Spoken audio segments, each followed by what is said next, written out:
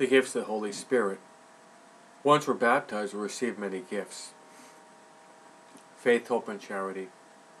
The moral virtues of justice, temperance, prudence, and fortitude.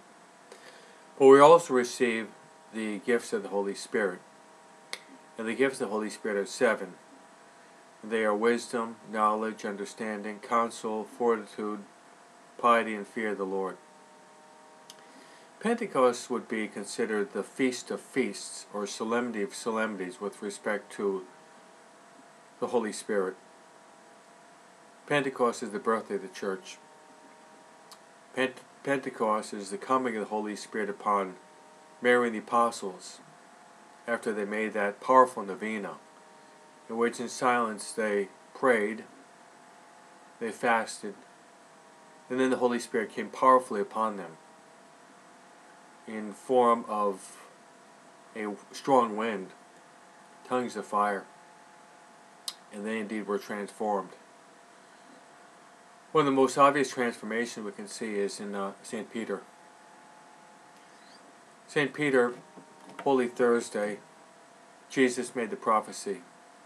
The shepherd would be struck, and the sheep would be dispersed, and they would leave Jesus alone.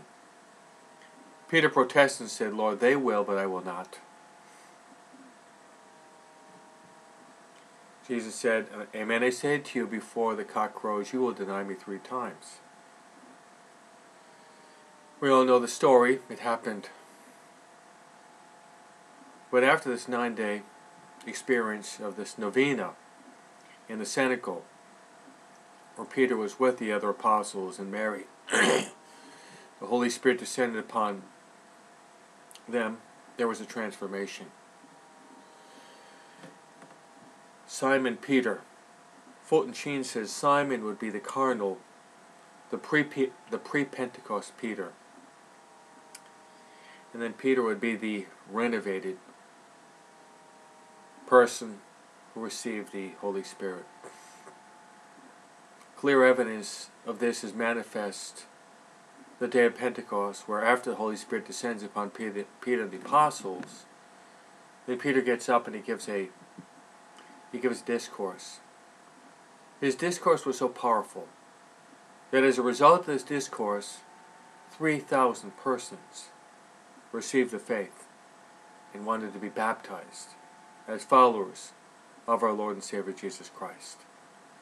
Same person that denied our Lord 3 times was preaching with so much eloquence that these people were converted to follow Christ. This is the transformation that is wrought by devotion to the Holy Spirit.